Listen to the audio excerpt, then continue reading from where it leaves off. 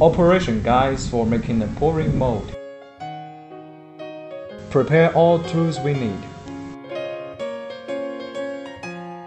Clean the surface of the mold and brush a layer of detergent on the mold evenly.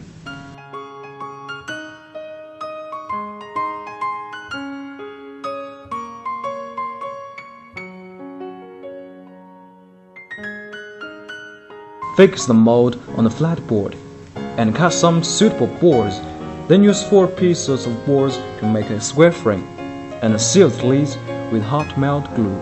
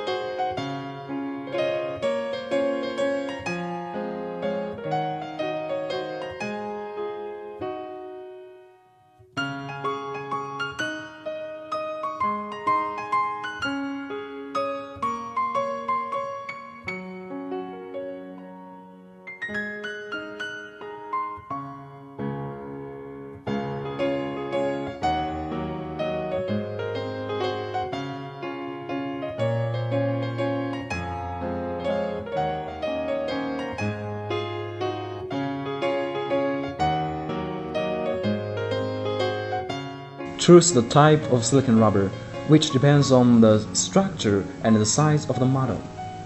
Here we use Honye HY630 silicone rubber.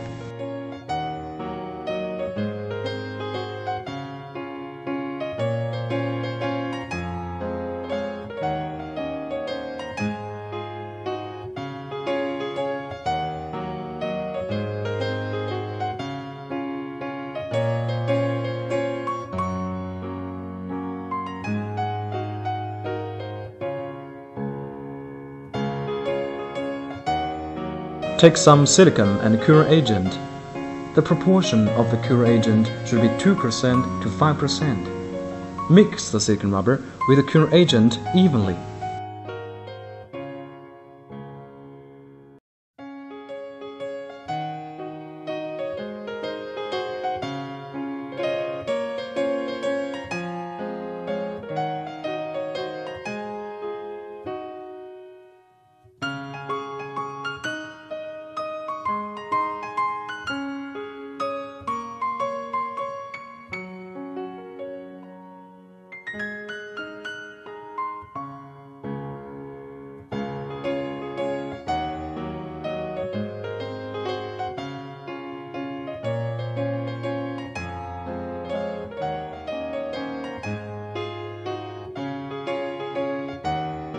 After mixing, pour some mixed silicone rubber into the mold, and then take them to vacuum pump.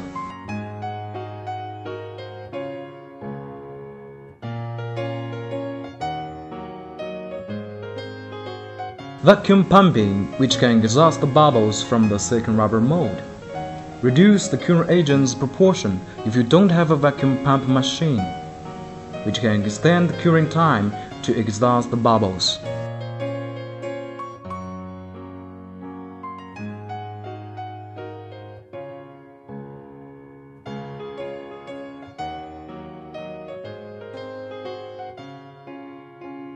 After vacuum pumping, pour surplus silicone rubber into the mold.